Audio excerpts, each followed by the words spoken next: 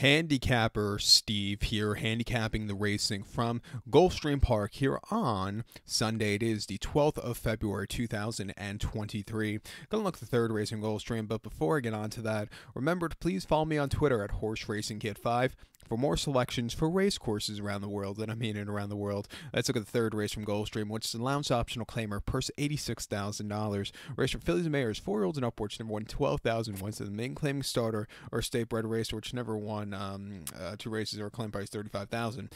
Field of 9 horses going to the Gulfstream Park turf course. The distance of ground here of 2,200 meters, if you want to go by that, or the mile 3/8 trip on the Gulfstream Park main track.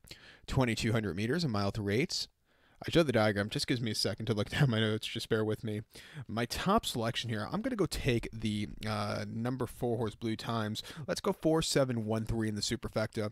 4-7-1-3 super, top selection 4 horse Blue Times. This 5-year-old mare by Not This Time. Danny Gargan trains one, Luis Saez gets the mount. The horse's most recent outing came the 4th of December at Gulfstream. 1 mile in the option 25 claimer. First off the bench, he finished 9th by 8 1/4 lengths that day. He just kind of stalked very wide, and he just never showed up. You know, I do think he runs better with the longer trip. He's going to get it today. He should sit a little closer, which is not the world's worst thing on this turf course. I think he get a good trip, and I think he could win here today.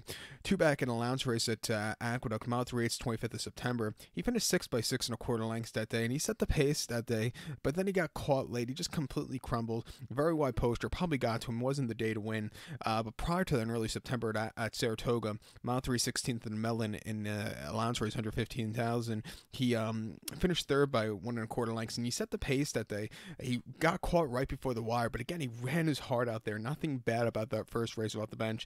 His prior race before came 25th of March at Gulfstream, mile 16th off the turf on the Tapeta and option 25. He finished 9th by 14.5 lengths. Was very rambunctious before the race. He hit the gate going out of it, and you know, he just couldn't keep up late. But prior to that, he won an allowance race here at Gulfstream on the Tapeta, going mile 16th by 2 lengths on the front and all throughout. Very good victory. Broke the main before that Aqueduct on the turf course, going a mile 8th in December 2021 very easily again. Should get a good trip, getting Saez back up, who the horse has connected to 2 victories. His only 2 victories lifetime. Should be a plus. I'm going to use him here. I think your second likeliest winner here is the 7 horse Ensemble. Brendan Walsh trains. Javier Castellana gets mount. Hasn't been seen since the 18th of November. That came in Aqueduct at mile 3/8 in an allowance race, 90,000. And he finished 3rd by 5 3/4 lengths, but was placed 2nd because the second place finisher came out of the top of the lane, and that was the horse that was the race where Trevor McCarthy got injured at the quarter pole. But this horse, you know, he just kind of stalked. You know, the winner was much the best because of the circumstances, but you know, he ran his heart out there. Prior to that, over the mile 3/16 at Aqueduct on the turf course and allowance race, he finished 2nd by 1 1/4 lengths and was a little bit wide, but again gaining there. I think with every single race stateside, he's definitely been getting better. He's going to the mile 3/8 today. He could sit a little close if he wants to. I'm going to give him a shot here at 7-5, also in the pick 4. But to recount my selection for the third from Gulfstream, let's take the 4 horse Blue Times. Give kudos to the 7 horse Ensemble. 4-7-1-3 super. 4-7 in your multi race. So good luck to all. Please follow me on Twitter at HorseRacingKid5. Good luck, everybody.